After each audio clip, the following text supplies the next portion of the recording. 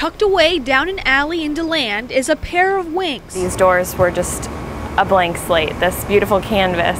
I got the idea to draw the wings in chalk for a quick photo shoot. They were only supposed to be here for an afternoon. Once the photo hit social media, however, the photo went crazy, tons of likes, and people started seeking out the wings on their own. But one rainy day, the wings were washed away. People kept asking about them. Where are the wings? Where are those wings that you did the picture of? So the owner of the building asked if Erica would paint the wings so they can fly there forever. It's crazy. Of course, I didn't expect it, but oh my gosh. It's awesome. I love when I pull into work, I see people here all the time, and with the popularity they've gotten lately, their lines have started to form. Photos like these using the hashtag DeLandWings have been posted to Instagram nearly 1,400 times.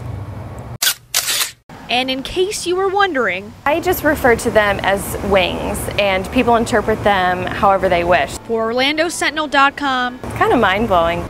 I'm Kayla O'Brien.